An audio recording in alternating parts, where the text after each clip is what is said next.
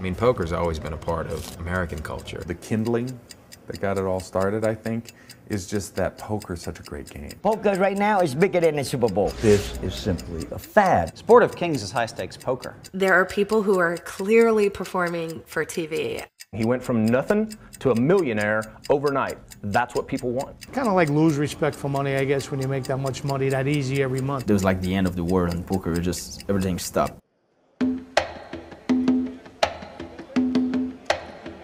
Whether you admit it or not, you all dream of that moment when you can change everything, when you can reinvent yourself.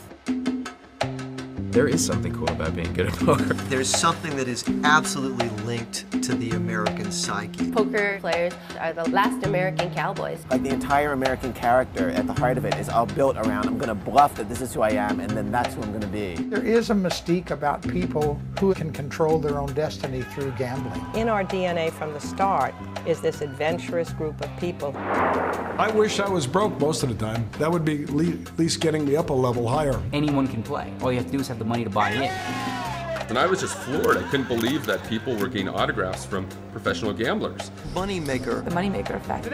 His name was Moneymaker. I was this big, heavy, drunk, degenerate gambler. Hollywood can't write a script like that. I don't know why it's so big right now. Things don't grow that don't have growability-ness to them.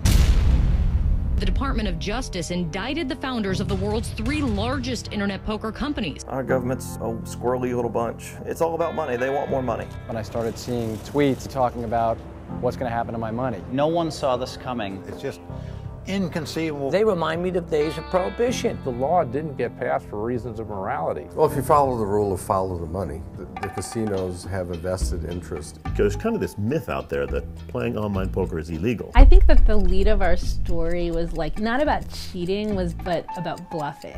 Internet poker was a lifeblood for hundreds of thousands of people. It turns out that really you were bluffing. There is no money. Money's gone. Once again, the hero of the story was also cheating. And that's just not, the heroes of poker don't cheat.